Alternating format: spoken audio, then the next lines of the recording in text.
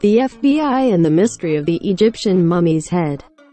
More than a century ago, in 1915, a group of archaeologists made an unusual discovery. While excavating a necropolis in Deir, el-Bersha, Egypt, they observed a virtually secret tomb. There, inside the burial chamber, was not a mummy, only part of it. The severed head from the body resting on a cedar coffin surprised the researchers, who soon started an investigation.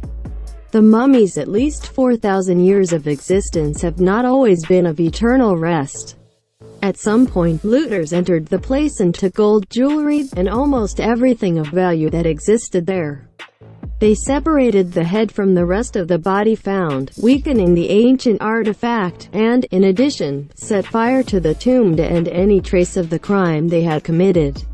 What the researchers knew about the tomb is that it belonged to an ancient Egyptian governor, named Djehutynakht, and his wife, who reportedly lived around 2000 BC and administered a province in Upper Egypt. This fact caused the team to be confused as to the identity of the discovered Egyptian mummy. Was the mummy the leader himself, or perhaps his wife?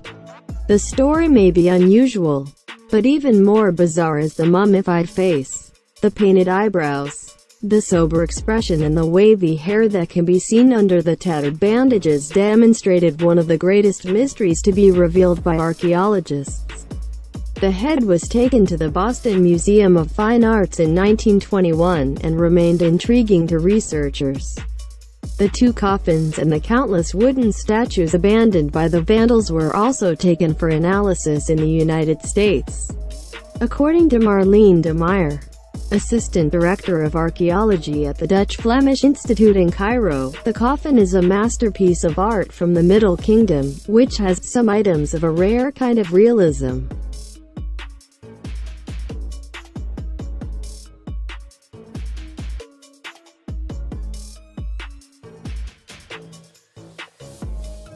Still, the mystery of who that skull really was of Djehutynakht or his wife. The head was found on the governor's coffin, but she was never sure if it belonged to him or her, explained Rita Fried, one of the curators at the Boston Museum of Fine Arts. It was only in 2009 that the pieces of the necropolis were exposed to the public. And it was also the first time that they thought about what to do to end the unknown. According to Fried, that year, they did an investigation on the artifact and concluded that only a DNA test could reveal the genus of the Egyptian mummy, to, in short, define who it really belonged to. However, there was an even greater difficulty. The problem was that at that time, in 2009, there was never a successful DNA extraction from a 4,000-year-old mummy, said the curator. At that point, to try to solve the case at last, the museum asked the US FBI police unit for help. The agency, however, had never worked with artifacts as old as this one, but still accepted the challenge. Honestly, I didn't expect this to work because at that time, there was this certainty that it was not possible to obtain DNA from ancient Egyptian remains, confessed FBI forensic expert Odile Lore.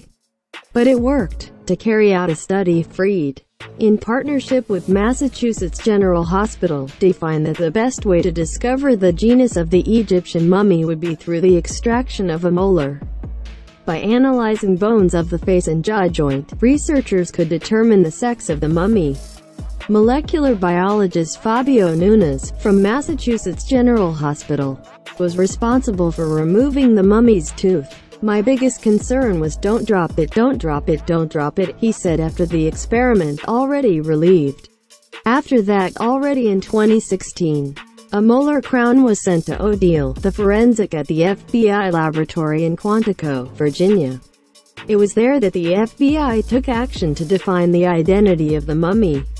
After a DNA analysis, the specialist analyzed the amount of chromosomes contained in the tooth.